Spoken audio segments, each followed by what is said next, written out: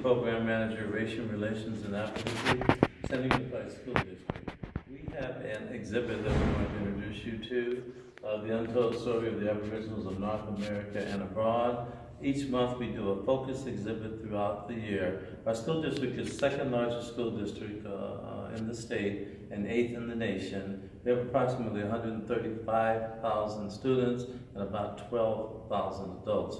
We like to begin this exhibit by going to our Common Core standards. And the standard that we're focusing on is on social studies history, and it's standard 9 to introduce multidisciplinary content. This invites the student to have a number of resources. Historically in our district we have focused on the Native American population, and amongst that population have been the Asians who came some thousands of years ago. This story begins with the people that they met when they came, that we are now identifying as the Aboriginal population.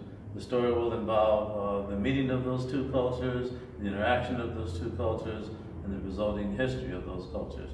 To assist us, we have Najim. I'd like you to come and join us.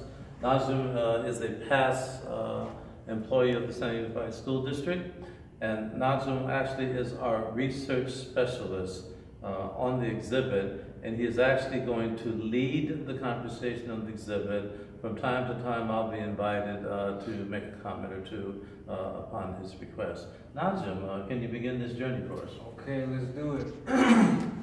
All right, so first we're going to start off with some core understandings of what we're going to get into here. First, we need to understand what is primary resource documents. In the study of history, as an academic discipline, a primary source, also original source or evidence, is an artifact, a document, diary, manuscript, autobiography, a recording, or any other source of information that was created at the time under study. You know, the definition goes further, but that's the general concept of what the type of information we're about to engage in here. Here I have a couple of books. This is America, the New World, and by Norgus Montanus. And this book here is almost 1,000 pages. It gives full pictures and a thorough description of what the early white so-called settlers saw and the people they saw when they first pulled up to the Americas. This book was written in the 1600s. This is definitely a primary resource document. This is a 1828 Noah Webster's English Dictionary. One might say, what's the point of having this up here? Well, there's two reasons. One reason being, at this time, slaves still couldn't read. Yes, some slaves could read, but during slavery, slaves were prohibited to read because of, in the time of slavery, every book that was out, every piece of information and document, this was the era of primary resource documents. So they could not read these things because these things would reveal a lot of truth that they were not privy to, and would just really pull the wool off of the eyes. So in this dictionary here, you're going to get a lot of authentic definitions of words. You'll get some etymology of where things come from in the English language. And in the dictionaries today, it's really watered down, so you're not going to get any of these things in the modern day dictionaries. So this is definitely a good source for the English language definition of words. We're going to come back to this part of the exhibit because this is not the main focus, but this is just a small intro to the purpose. But we're going to go ahead and move on to here. This is the debunked section, okay? We're going to be debunking some fabricated, long-told lies that we've all been fed, which is the famous story of Roots, and written by this man who we all know as Alex Haley. Now, Alex Haley, as it reads here, author of the book Roots, was permitted to settle out of court for $650,000, having admitted that he copied large passages of his novel from a book called The African by Harold Corlander, which is him. And this is the book, The African. Now, in this book, as this man wrote, it's 100% fiction. So Alex Haley was used to propagate this fantasized lie about the original story of the blacks in America, to add to the misnomer of the multiple identities through words that they keep giving the African American, so-called African American in America. And we'll get back to that word as well, African American, at the end of the exhibit. So this is a very important piece of information here, because once you understand how this is false and this is nothing but fiction, it's plagiarism at its highest. Okay, the man who they praise and have you watch 1,000 different versions of Roots. Once you debunk this in your mind, then you can start to unravel things and get ready for what's coming next. So we move here. Here we have a man called Paul Cuffey. And Paul Cuffey is responsible for something that we know as the American Colonization Society. And this, in short, but we will read a passage here, is when they shipped 12,000 plus Aboriginal blacks from America, indigenous Americans, to the west coast of Africa, which created Sierra Leone and Liberia. So this is definitely some untold history here. We're taught that the transatlantic slave trade is only in one direction, that is from Africa to America, when in reality it's the opposite way. But there is some truth to it, and we'll touch on these facts right now. All right, so between 1676 and the 1700s, when slavery actually started, there were about 3,000 slaves, 3,327 to be exact. Okay, now by 1790, approximately 7,000. By 1810, it grew to 12,000. Pay attention to the numbers. By the 1860s, it boomed to 4 million. Now, in 1800 to 1866, here's where the African slave trade comes in. Only 100,000 slaves were actually brought from Africa. 2/3 were male, 1/3 were children and female. So the percentage is 22% children, 14% female. Now, the women, when they came over here, okay, they had to acclimate. Because of the boat ride and because of the extreme conditions, many of them were unable to bear children. They were barren women, okay? Now, America is the only country that's known for reproducing its own slaves, homegrown slaves. So we know through the common stories of slavery that they had, houses where they would make the slaves have intercourse to produce more children, separate the children from the parents, separate the fathers from the mothers and the children, etc., etc. So this is common knowledge amongst this, people who are familiar with slavery. So here, this is major because you can find these numbers online, and anything I'm saying, you can research it yourself. The purpose of this exhibit is not for me to do all the homework for you. I've done plenty of homework, enough for you to get the wheels turning. Anything that I say, pause the video, hold me to it, Google it, search it, whatever you want to do. But that's the purpose of this, is to provoke thought and to get you to do your own homework and verify everything that's being said here. So now we get back to Paul Cuffey. And as we move over here, let me read a little bit from the top. It says, the American Colonization Society was an organization formed in 1816 with the purpose of transporting the Aborigines of America to settle on the west coast of Africa. During the decades, the U.S. transported more than 12,000 Aboriginal blacks to Africa, hence the African nation of Sierra Leone and Liberia was founded. The idea of moving the black Aborigines from America to Africa was always controversial. While to some supporters of the society it was considered a benevolent gesture, but most advocates of sending American Aborigines to Africa did do so with obviously racist motives. So Henry Clay and John Randolph, these were people that were on the commission. The president of the commission was Bushrod Washington. This is the nephew of George Washington. Okay, so you see where he's coming from.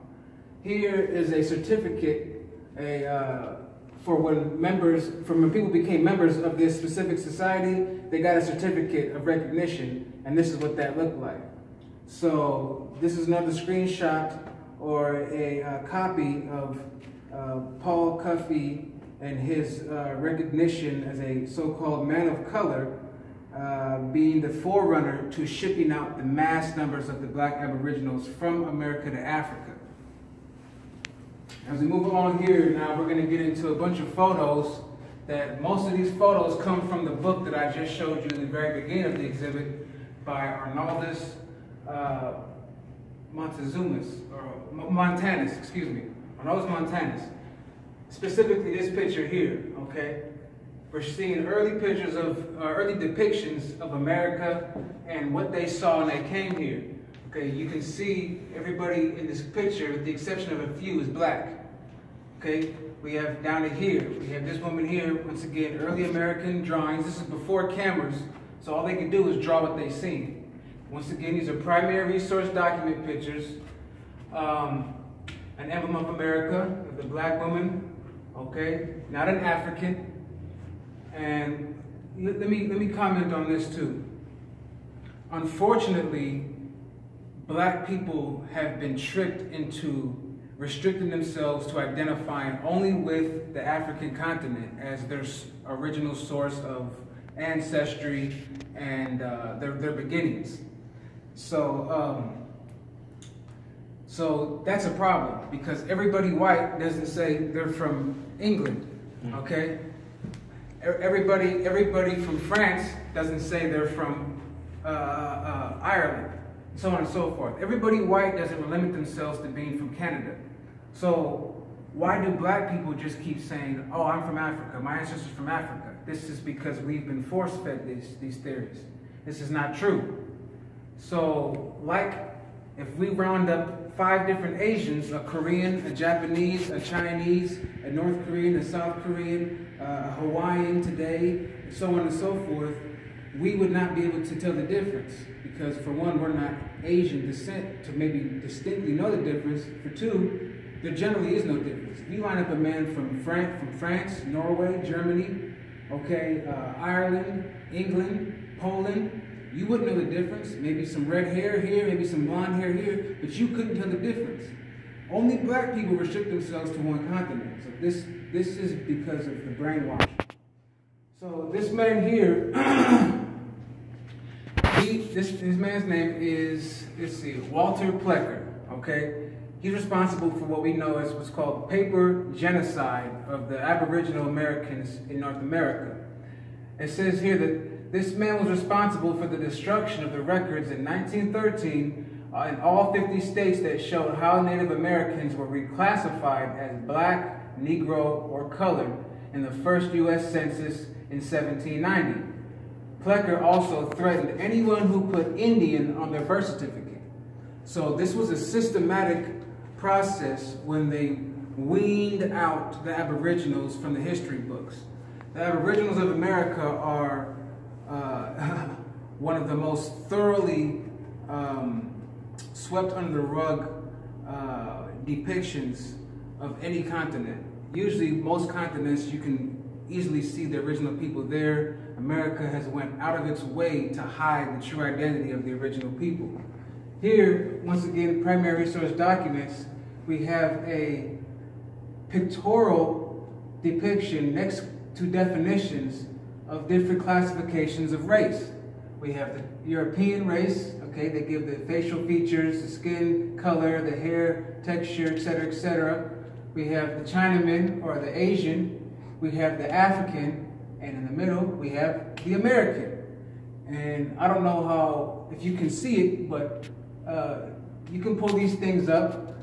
When you zoom in, you really can't tell the difference between an African and an American according to these drawings here. Black is black. So this person doesn't look like the typical Indian that we see today. He doesn't have the mongoloid features that were force-fed as well, that all Native Americans have a mongoloid, straight hair, red skin type of phenotypes. That's not the case at all. So the early settlers, so-called settlers from Europe, they depicted the American as black. We're going to move pretty swiftly through here. A lot of these things can be elaborated on more, but we're going to just move through it because, like I said, this is for you to do your homework on. Before I go any further, this is Montezuma, but properly pronounced Mutezuma. Okay, you see he's black. Okay, this is a depiction of the West Indian scene. Okay, in 1795. Okay, you see here once again, no slaves were the reason for the inhabitants of the Caribbean. The Caribbean always had inhabitants. There was never a population in the Americas that is 100% reliant on the importation of African slaves. That is 100% false. There is no colony in the Americas that is started by slaves being imported from Africa or runaway slaves from plantations. Once again, false stories of the Jamaican Caribbean history is that Jamaica was started by runaway Indians, freed slaves, and runaway slaves. That's another lie. Okay, here Carlos Marquez states, the Negro feature frequently in the most remote traditions of some American pueblos. It is to this race doubtlessly belongs the most ancient skeletons, distinct from the red American race, which have been found in various places from Bolivia to Mexico. It is likely that, we repeat, America was a Negro continent. 1858, 1930, that's when this man died, 1930. Carlos Marquez, look it up. Once again, we have James Hugo in the South. The physical characteristics of many Negro slaves bore witness to their Indian origin. We have extended perspectives on the description of the people that came to the Americas that were not indigenous, the Europeans, and what they saw. And this is just confirmation of what we've already just read now. They're all saying the same thing, just from their own different experience. This is the seal of the island of California, and this woman in this picture is Queen Calafia. And I know that you know a few things about her. Do you want to go ahead and share some things? Yeah, they depict her commonly as a black woman. Mm-hmm. And in the Mark Hopkins Hotel in San Francisco, they have the Room of the Dawns.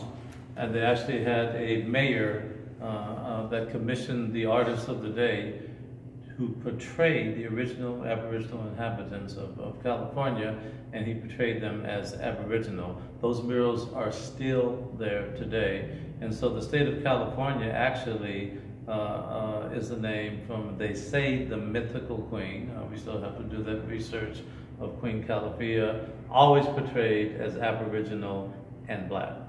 And these women also, they protected California as an army of women. Yes, they were styled as an Amazon society, women who had women predominantly, and the men were, they found creative ways to remove the males from their society. Okay, so we got a quote here, Malcolm X, "You and I are Aborigines." Real small, but once again, do your research. You can YouTube it, you can find the live speech where Malcolm X had the extended 7-minute speech, I guess it was, or I forgot exactly how long it is, but the point is you can find the speech where he mentions Aborigines, just type it in. Here we have a depiction of the King of Florida, and this is in the 19th century that this was drawn. I guess it says here in this picture, at Johnny Aborigine. Johnny Aborigine is a person who puts some very good, informative pictures of the Aboriginals in America with good commentary, good dates and times, books and references. So this picture is supposedly from the 1671 era of the King of Florida. Once again, black Aboriginal. We have a picture of the Mohawk Indian man, okay? You see the features, okay? We have, this is a depiction of people of Illinois. Okay, Aboriginals in Illinois here. Here, this is the King of California, crowning, it says here, those so-called white settlers. I say so-called because the term settlers is a very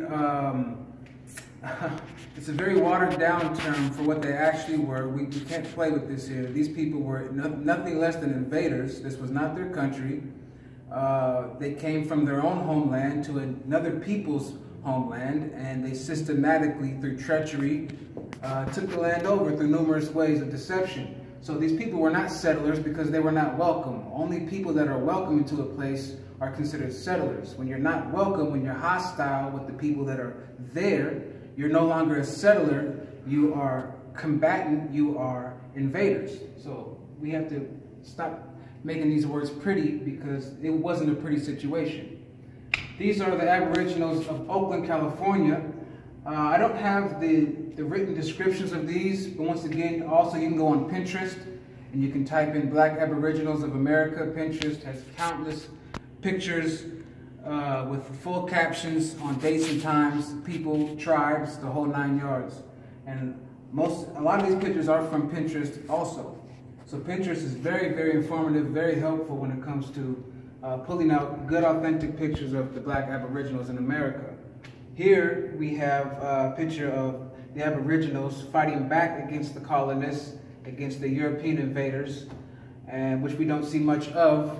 They like to glorify the black man in America being enslaved and hung, tortured, beat, dogged out, but they don't want to depict any other frame in history as if the black man was continuously defeated. No, there was constant rebellions, there was constant slave rebellions, there was constant Indian tribe rebellions. As I move on, we're going to get to what we call the 5 civilized tribes. And as I provoke thought with this next statement, this is noteworthy. What makes them civilized? Are they civilized because they submitted to the will of the invaders? Because this is a term that's given to them by the invaders of America. So in other words, all the other tribes that did not make it to the civilized tribe count were considered hostile tribes. And the hostile tribes were doing no more than what any people in any country would do to foreign invaders, which was fight these people relentlessly to the last tooth.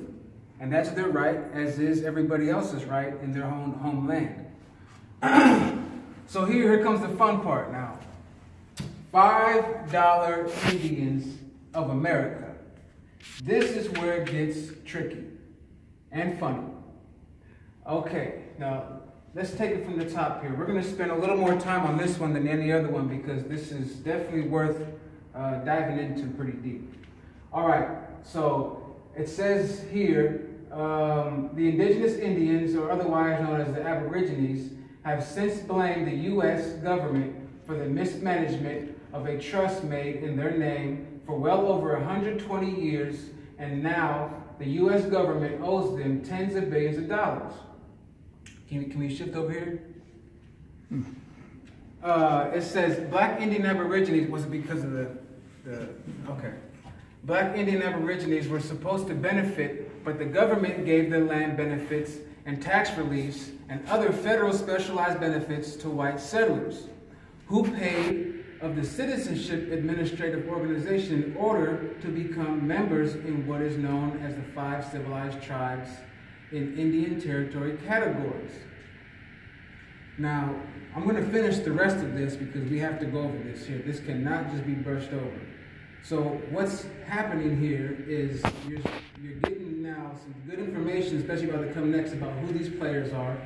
This is Grover Cleveland. This was the president in this time and when everything took place. This is Henry L. Dawes, okay? He created the Dawes Commission, okay? Which, and this is some pictures of this commission, okay? And this is how they systematically were able to take the land of the Aboriginals through documents, through false census, and through false ethnic recognition. And this is why they're coined as the $5 Indians, and we're going to get to that next. So this era in time, this man, this Dawes Commission is monumental in the history of the Aboriginals in America, because just like Plecker with the paper genocide, this was pretty much in the same frame. As you see here, 1893 to 1914, this commission here by Kent Carter. Get this book, the Dawes Commission, okay? Do your homework. So, let's get back to here. Okay, let's see. White settlers sought to reap the benefits of the Aborigines.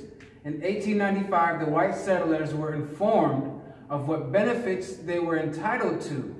So they traveled to the Dawes Roll Commission, that's Dawes, to inquire about having their names enlisted on the roll cards as full-blooded or as freedmen, Indians of American lands. In 1898, the Dawes Roll Commission acted as a census responsible for documenting records of one's ethnic background in order to determine one's association with the specific American Indian tribe. Now, that's everything I just said in a nutshell. And once again, if we really understand that when we see people who are European and they're claiming to be Indian today, and they say, oh, my grandfather's Cherokee, my grandfather's Navajo, or Mohawk, this is a blatant smack in the face, because either you're an Indian or you're not. Either you have the features or you don't. Either your bloodline is carried to today, and that's who you still are, or you're not. People can be bred out. A race can be bred out. So just because somebody's 65th great-grandfather or something doesn't mean that you're going to be that today, because it just takes a couple of people mixing and matching, and you're no longer who they were. So it doesn't take much to breed out a race of people. So you cannot just claim an identity without being that. But this is what they did. So it says, also it played an important role in determining which Indian tribes would get land allotments as well as other benefits in return for abolishing, here comes a punch, their tribal governments and recognizing federal laws. So in other words, as any other people, the Aborigines here, the natives, the indigenous people, however you want to say it, they had their own laws, just like anybody else. They had their own systems and governments, just in their ways. It didn't look like suit and ties, George Washington's. It didn't look like Europe. Each culture has its own version of a system that they govern the land by. So the deal was that they abandoned these traditional tribal governments and laws that they have lived by for centuries, and to adopt now this new federal law order. That's how you could become one of the civilized tribes. Otherwise, you'd be considered hostile, fought, and killed, and then erased out of the census, erased out of the history books. That's why there's only 5 that everybody knows about. In order to receive this land, the individual tribe member had to apply and then be deemed eligible by the commissioner. So these people, who are not natives, with crooked motives, with slavery at its peak, with corruption that mankind has never seen ever on earth until today, they're going to tell you if you qualify to be considered a tribal Indian. When you have to go to them for them to say, okay, we think you're Indian. That's ridiculous. So this is what these people had to face, okay? We're getting down to it now. So the commissioner to the 5 civilized tribes was appointed by President Grover Cleveland in 1893 to negotiate land between Cherokee Creek, Choctaw, Chickasaw, and the Seminole tribes. It is commonly called the Dawes Commission after its chairman, Henry L. Dawes. Boom. During the early part of the year 1902, the U.S. government reacted with malicious intent in developing a separate freedmen's list specifically designed to root out all copper-colored Indians from receiving their newly established benefits by way of federal government. So, in other words, black people want reparations. You're not going to get reparations because you decided to allow yourself to be classified as an African American. And we're going to get to that at the end of the exhibit here on what exactly is an African American, when the term came, what does it mean. So anybody who is seeking reparations under the term African American black man will never get it, because by law you're not a citizen, you're property. This was your reparation era. Reparations came a long time ago, if you only but knew. It was just called something else. Okay? It wasn't called reparations. It was coined with land. It was coined with privileges. It was coined with federal funding. It came in a different form. It didn't just come in a big check. This was your reparations era. But what they did was, like it just said here, they maliciously developed a separate freedmen's list. In other words, when the tribal members would come to sign up and say, I'm from this tribe, I deserve these benefits, they had a back pocket, back door list that the white settlers could come in and sign up and say, I'm Choctaw, I'm Creek. And they would reap the benefits. And all the real Native Americans, Aborigines, who signed the list, that list got thrown in the trash. They got written out of the history books. They got dirt and dust. They inherited nothing. So, now we get down to the end. What is also important to note is the U.S. government listed all full-blooded colored Aborigines of America, mainly all the Aboriginals who had African-like features, as black or colored, as their classification of race, which was falsely documented inside of the 1900 census. Back to Plecker. Paper genocide. At the same time, white U.S. citizens were allowed to become identified as Indians by paying the Dole Commissions a whopping toll of $5. $5 got you a lot back in the day, didn't it? For each white adult and child to be listed on the Dole's roll, it was just $5. Now, here comes the punch. On April 1st, 1902, public notices were passed around detailing that other claimants can legally make their cases for freedmen enrollment, single-handedly allowing all white citizens the rights to legally steal the Indian lands of America, its reparation and optimized benefits set forth by federal law. Ironically, this was officially announced on the day most people tell their very best April Fool's joke, April 1st. So the $5 Indian, this was established on April 1st. That's why it's a day to tell jokes, because it's a big joke that these people are being classified as Indians. They know it, but it's a joke's on you. So as we come to the end here, here's a picture of some of the freedmen rolls, okay? The Creek Nation. This is actual documents here, okay? 1890 is the time frame, okay? Commission to the civilized tribes. Commission to the 5 civilized tribes. So you have some pictured documents here that you can go off of to add to your research profiles. We have an article here that was in the paper in the 1800s. It says, Indian land for sale. Get a home of your own, easy payments, protect title, possession within 30 days. Find lands in the West. So this wasn't a secret. Once again, why the slaves couldn't read. This is newspaper.